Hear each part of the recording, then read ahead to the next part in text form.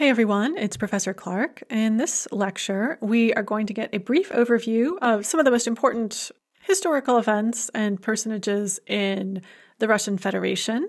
It won't be a super long lecture because we are going to be discussing a lot of what's actually going on right now or what has been going on recently in class.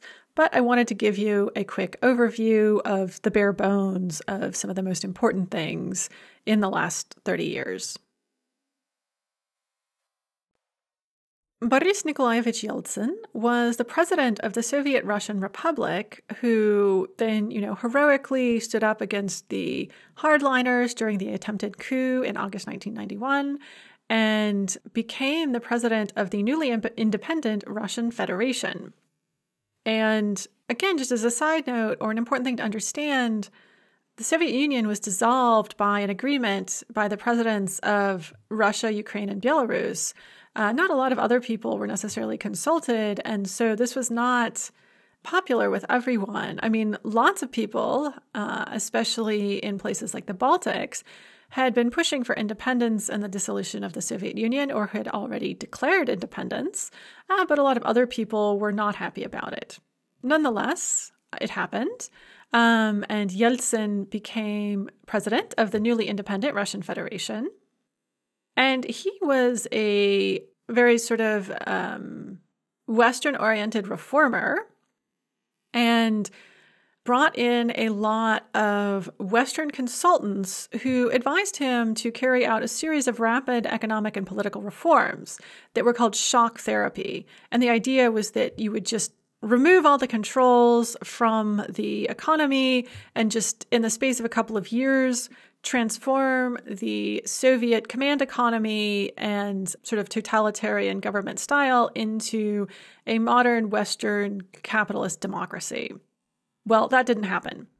These shock therapy reforms resulted in a dramatic drop in the standard of living. There was a dramatic rise in freedom of speech, so that was fun, although it often expressed itself as, porn and hate speech and all that kind of stuff. So this was not necessarily felt as a universal or unilateral good.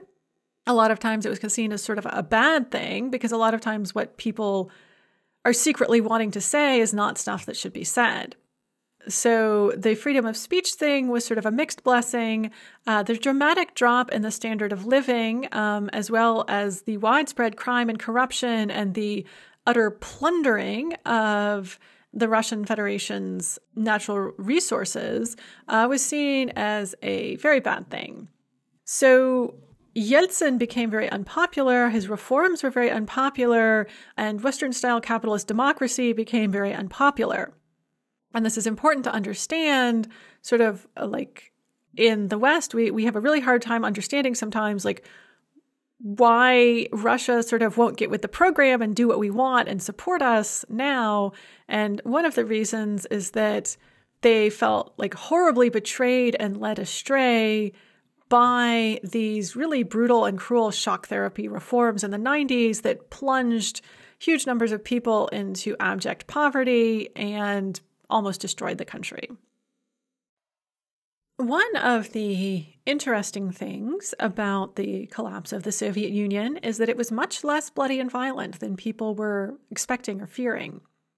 There was some violence, for example, in Tajikistan, and then, of course, the Caucasus created a lot of violence, but there was a lot less violence than people were originally fearing, and there's a school of thought that says the violence that has been taking place in Ukraine for the past 8 years and that is currently taking place all over Ukraine is sort of an overdue reaction to the collapse of the Soviet Union.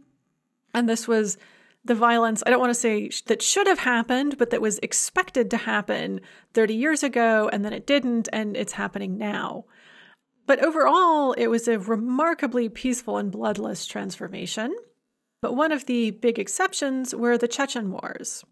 So Chechnya is this republic within Russia. So Russia is a federation made up of republics, just like the Soviet Union was a federation made up of republics, kind of like how the US is a republic made up of states. Russia is a republic made up, or is a federation made up of republics. And Chechnya is this republic within Russia in the North Caucasus, or sort of down near the Black Sea. And it had been brutally conquered by Russia in the 18th century. And never was very happy about this. And the people there are ethnically not Slavic, and they are not normally Christian. They are Muslim. And it declared independence in 1991, and then sort of like things happened. Russia kind of ignored it, hoped the problem would go away. Well, it didn't. In 1994, Russian forces moved in to put down the revolt there. And this turned into a very bloody war that essentially ended in defeat for Russian federal forces. I mean, Chechnya was not declared to be a sovereign nation. It was not recognized as a sovereign nation by anyone, but the Russian federal forces have actually kind of had to retreat out of Chechnya and negotiate with them. And Chechnya had a lot of de facto independence after this happened in 1996. So this was a very humiliating defeat for the Russian federal forces, and sort of highlighted how bad things had become and how bad the 90s were and how much these reforms were, in most people's eyes, damaging Russia. And another war broke out, a second Chechen war broke out in 1999, and it dragged on for about another 10 years. The heavy fighting was during the first years, 1999 to 2000, and then there was sort of low-key fighting for another 8 or 9 years. And it saw Chechnya basically brought back under Russian control, and it's still a part of Russia, although, interestingly, it's very autonomous, and they have sort of their own laws. So it is a Muslim region, and they have essentially imposed Sharia law there, for example. And these wars were infamous because they were so brutal and horrible, and both sides committed absolutely hideous atrocities. So on the Russian side, in the second war, they decided the gloves were off, especially after the NATO bombing of Belgrade in 1999. They were like, heck, if NATO can like come in and do high altitude bombing of urban areas, we should do it too. And so they completely flattened Grozny, the capital of Chechnya, and it was seen as the most destroyed city on earth. And this picture here is a picture of federal troops raising a Russian flag over, the destroyed rubble of what had once been Grozny, the capital city. On the Chechen side, they did things like take a maternity ward hostage, take a school hostage, take a theater hostage. They committed like really brutal and terrifying terrorist activities. And they were also backed by Saudi Islamist radicals. And so this was seen as part of the global war on terror. And so Russia's extremely brutal actions in Chechnya were largely overlooked by the West because they were doing this against extremist-backed Muslims with ties to al-Qaeda and organizations like that. And so this was seen as kind of like the US and Russia had this common cause. Another interesting thing as far as what's going on today is that veterans of both sides of the Chechen wars then went on almost immediately to fight on both sides of the conflict in Ukraine. And so you have like Chechen legions fighting, and you currently have Chechen legions fighting on both sides of the conflict in Ukraine. You have Russians fighting on both sides who were veterans of the Chechen wars. And they sort of, what a lot of these veterans have said is that it's sort of like it gave them a taste for war, and now they just need more war. So this is my area of research, so this is why I'm going on and on about it. But one of the things you can see, I think, is how these extremely brutal wars traumatized and brutalized society and then made people more willing to foment violence in Ukraine. In the final slide, we're going to talk a little bit about Vladimir Putin, and I'm sure you've read a lot about him and have a lot of opinions. But I wanted to talk about him a little bit because I think there's a lot of potentially misleading information about him in the Western press, and specifically about how Russians actually view him. So Yeltsin stepped down on December 31st, 1999, and named Putin, who at that point was a relative unknown, as acting president. And Putin inherited a shaky economy a deeply dissatisfied, traumatized populace, raging corruption, and this really ugly civil war in Chechnya. And under his administration, Chechnya was brought under control. The Russian economy and standard of living increased dramatically. And I wouldn't say that corruption was ended, but he did reduce corruption and bring down some of the worst oligarchs. At the same time, his administration became increasingly authoritarian with the infamous vertical of power that he discussed and increasing restrictions on freedom of speech.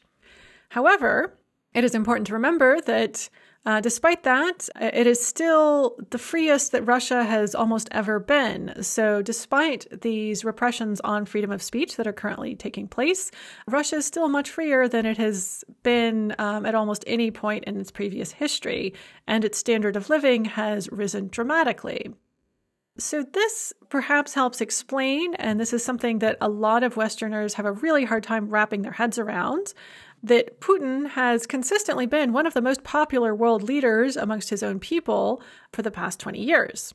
And although there is probably some corruption at the polls during elections and probably the results are massaged a little bit, he probably does win legitimately. And the consistent 60 to 80% approval ratings that the Russian populace gives him are probably fairly accurate. And he is incredibly popular and has been for a very long time. And it's just important to understand that he is in fact very popular with most Russians, and that there are genuine reasons for this as far as improving the economy and the standard of living, making Russia a great power again, and bringing more stability to Russia's internal affairs. So that concludes our series of, very quick and dirty lectures on Russian history. I hope you found that helpful, and I will see you in class.